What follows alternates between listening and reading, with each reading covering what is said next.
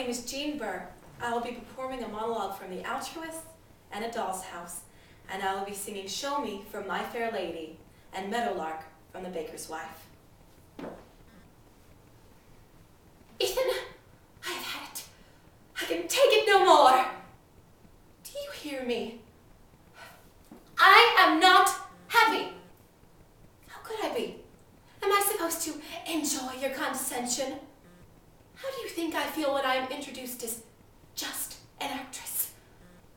As if what I did for a living didn't make this life more bearable for the disenfranchised you pretend to care about. There is dignity, profound dignity, in my life, in my work, yet you choose to sneer at it. Ethan, people love soap operas. I get letters by the trillion. I have fans. All around the world, people are worried about Montana Beach. Will she leave Brock for brick? Will she find her mother, true love, or the meaning of life?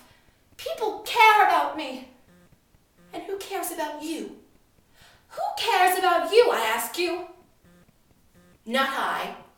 Not I, Ethan.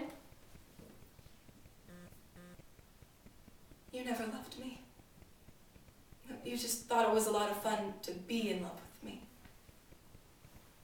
No, it's a fact, Torvald. When I was home with Papa, he told me all his opinions. So of course I had the same opinions. And if I had any others, then I kept them hidden. Because he wouldn't have liked that. He called me his doll child. And he played with me like I played with my dolls. And then I came to your house. No, rather I went from his hands into yours. You set up everything according to your taste, so naturally I had the same taste. Now that I look back, I can see that I've lived like a beggar in this house. I've lived by doing tricks for you, Torvald, because that's how you would have wanted it. You and Papa have committed a great sin against me. It's your fault that I've become what I am.